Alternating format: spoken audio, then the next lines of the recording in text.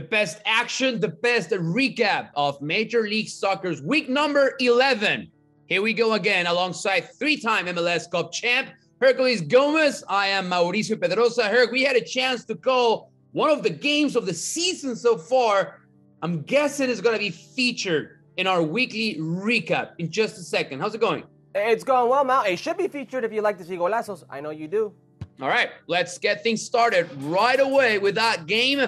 Atlanta United playing New England Revolution. Thiago Almada, the $60 million man. Only one goal, one assist so far in the season. But look at the control right here. Whoa. And then the right foot, far post.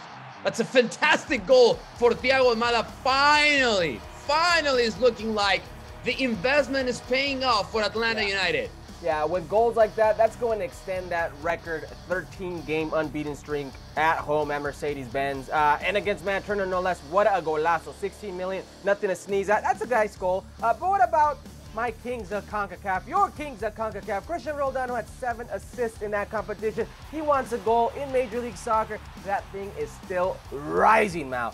The half turn, the finish, the type of goal it was. The game was tied 1-1. Dane St. Clair can't get to it. What do you think about this? Yeah, no, that wasn't easy.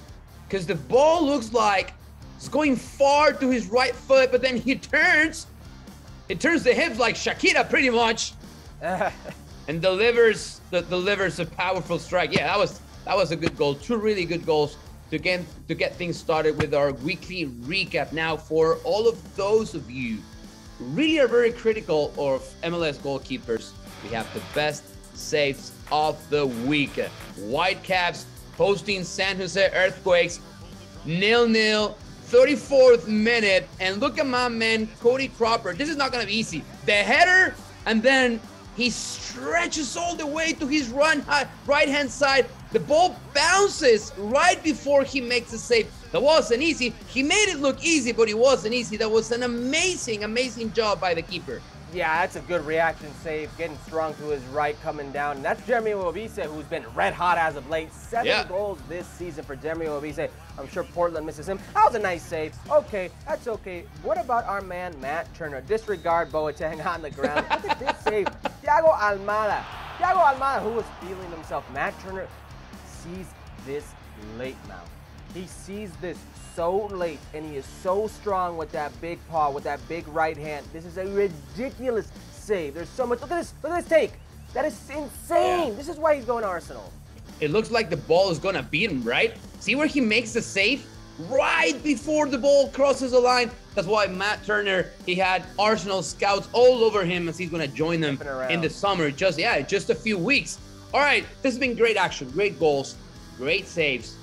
It's time also to show the bad tackles, and we have a couple of those that are probably going to hurt even for you just watching at home. This is Chris Durkin. He's actually absorbing a couple of tackles, gets there super late. It goes high, sees the second yellow. Obviously, that's a red card. He was very frustrated with the referee, but that was a dangerous tackle. Yeah. You said he goes late as in the 91st minute, or late as in very late? Yes. Watch this. This is how you leave your foot to an opponent. Leave a little gift, a little remembrance. The problem is, in today's game, you got VAR. In today's game, everything is seen. You got that eagle eye. Oh, my man Dylan Ellis. Oh, you cannot leave that type of stamp on somebody. That hurts. And that was also a red card. Finally, MLS referees showing red cards. We're showing a lot of bad tackles, only deserving of yellow cards. Finally, they're getting what they deserve. All right, so that was bad tackles. What about the what happened of the week? Bad mistakes. And listen, we've talked about Gaga Slonina a lot at the start of the season. He had himself a couple of very good games, but as of late, that's just not Gaga. That's the whole Chicago Fire team of recent form. Bad mistake, can't make the good pass, and that was actually the game winner for Cincinnati. That was the game winner for Cincinnati, who has not won in quite some time. 8 games to be exact, if we want to count the U.S. Open Cup, is Gaga Slonina and the Chicago Fire. If you bought stock in Gaga Slonina and Chicago Fire and Ezra Hendrickson early on in the season, It may be time to sell if you can. Wow, what is going on in Chicago? Shaqiri comes out today as the league's highest paid player as well. Woo! Yeah, Not a good yeah, time that's for right. Chicago. All right, what you got, Herc? Watch this. This is not great. This is my man Nahutolo, who forgot he was defending. Nahutolo, who did well defending against Mohamed Salah, but then forgets it's Robin Lod. Nahutolo, who thinks Lod's in an offside position, or it's Fragapan in an offside position, but because of that mishap, leaves him in an offside or onside position. I don't know what to say. This isn't Nahutolo. Listen, if Nohu was an attacking player, that would have been a fantastic spin move, right? Sadly, he was a defender inside his own box, and that created a scoring opportunity for the opposing team. All right, it's time to crown the MVP of the week. Here's my candidate.